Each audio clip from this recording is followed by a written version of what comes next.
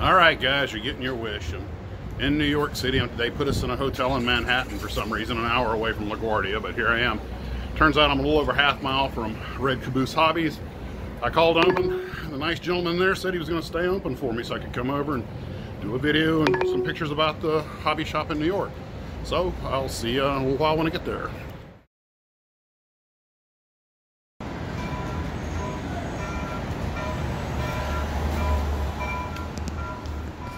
And this is the Red Caboose. Oh, right through the shop. There's some nice built nice build-ups. Well, that's an interesting one. Somebody got lost.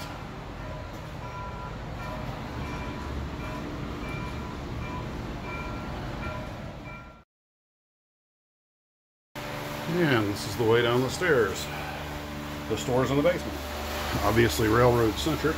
Go around the corner here, a few more steps. This is one of those places where there's enough stuff in the nooks and crannies that are stashed away to keep the average model builder interested, because this is just a little nook off to the side. All kinds of stuff. Testers, easy builds, and Revell kits.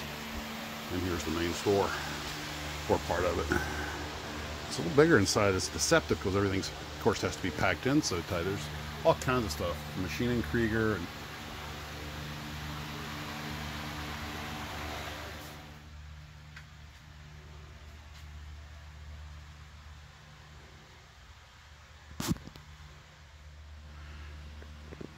excellent supply of spray gun equipment, probably one of the best I've seen.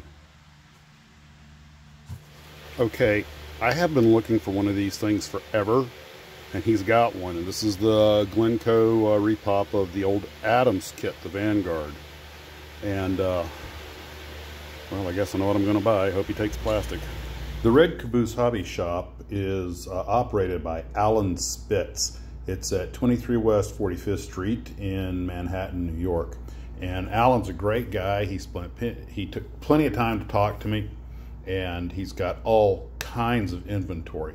This place is packed in pretty tight, but it's got pretty much anything you could want in the way of models. It's got railroads, sci-fi, aircraft, ships, the works. It's got a lot of models on display, tons of tools, paints, and a lot of pretty hard to find stuff too. I mean, it really is a well-stocked shop. And nothing in this shop wastes time with the pretty boy aesthetic. This is a pure hobbyist shop. Everything is stacked to the walls, which is just the way we like it. A lot of the local folks' builds are on display, and every nook and cranny's got something in it.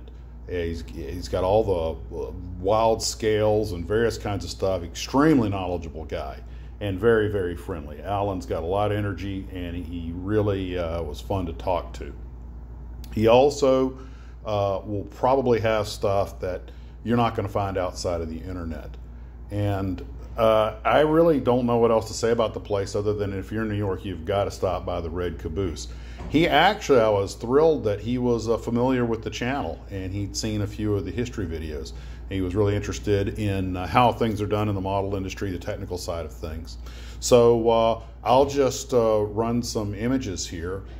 You guys can sit back, relax, enjoy the footage. He's also got books and things as well. Just all kinds of stuff, more than we could really had time to get into. A great guy. I hope you get a chance to stop by if you're in Manhattan.